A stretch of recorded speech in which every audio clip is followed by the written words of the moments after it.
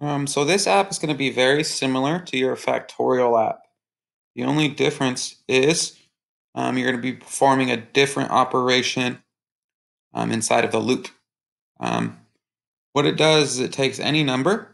Let's say you pick 5, and it adds 5 to 4 to 3 to 2 to 1. Basically takes all the numbers below it and adds it to itself. If you did 10, it would add 10, 9, 8, 7, 6, 5, 4, 3, 2, 1.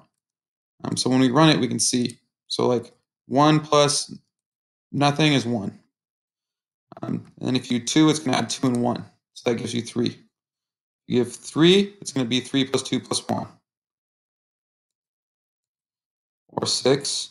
If I did, like, let's say 10, it's going to be 10 plus 9 plus 8 gives us 55. And you can see all the answers.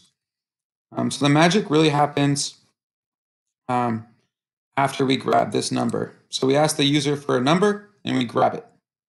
And our sums always start at 0, because nothing plus nothing is 0. You really need to think about your loop. So I started my loop at 1 because I want to add I to whatever the sum is during each loop. And I end it whenever I get to the number the user chose. So it's going to be whatever the number they chose, that's when I stop. And we're just increasing by 1 each time. So we add 1, we add the sum to itself. So if we want to, for example, watch this.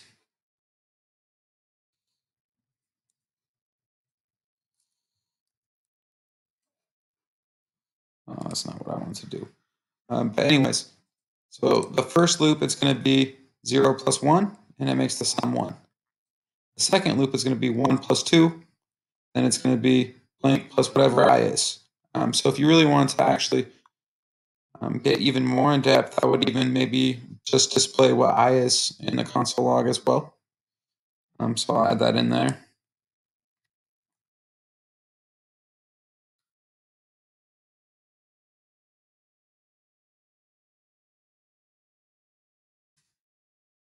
I'm just going to say display value of I, and then I'm going to put the variable in here. So you can see what loop number we're in.